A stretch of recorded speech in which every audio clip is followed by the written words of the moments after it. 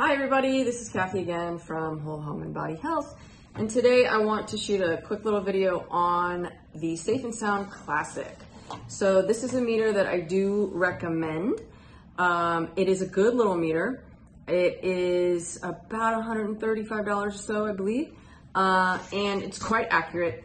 The benefit of this meter is it doesn't have numbers on it. That could be an advantage or disadvantage, but for those people that get tripped up and don't know what the numbers mean and that's just a little too much, this meter is great because it just has the LEDs that give you a range of intensity. So slight, moderate, high, or extreme, which makes it very easy for people to use.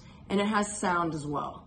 So if I turn this on, there's not much going on, so you might not be able to hear that. I'm hovering between the slight and moderate range. Now I've got a phone here. So let's go ahead and turn this phone on because it is off. So if I'm going to, let's say, take this phone out of airplane mode. I do not want Bluetooth on. Please turn off. Okay, well the Bluetooth is on too. That's not good, but I'll show you how to turn that off. So you see we're in the extreme range, right? And the sound got louder. So this is a good little meter. It's quite accurate.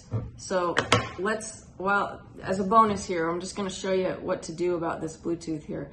So you can see that I just turned that Bluetooth off, but you know what? It's not really off. I don't know why it went on, but this is important to note because you see my Wi-Fi is off. The Bluetooth says not connected. That means it is still looking for a signal, so it is still emitting a radio frequency. It has to say OFF. So I'm gonna go into my settings here and turn it off. If I can do that backwards. Okay. No, sorry, that wasn't the Bluetooth, that was the Wi-Fi. Excuse me, it was the Wi-Fi that came on. And so now I turned it off. See, so it says OFF, off, not connected, off. Okay. And my phone is in airplane mode, so it is now not getting any signals, which is how it is 99% of the time. Okay, back to our meter here.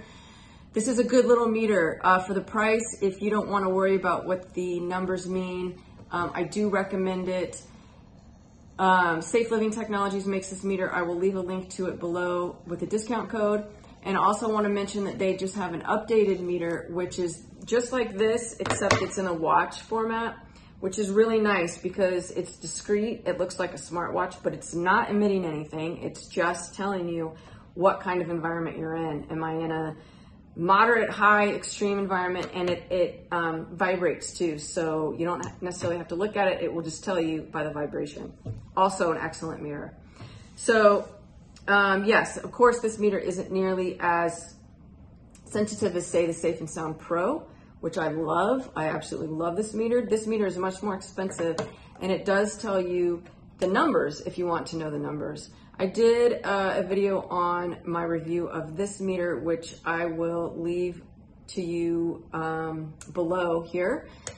But in the meantime, I highly recommend this meter as well as the watch if you don't want to spend as much on the Safe and Sound Pro 2. This is about $385, so this one is cheaper. They're both worth it. So that's it. Any questions, comments, concerns, please leave them below. Hit the bell and the like and the subscribe. I think I got them all. And we'll see you next time. Bye.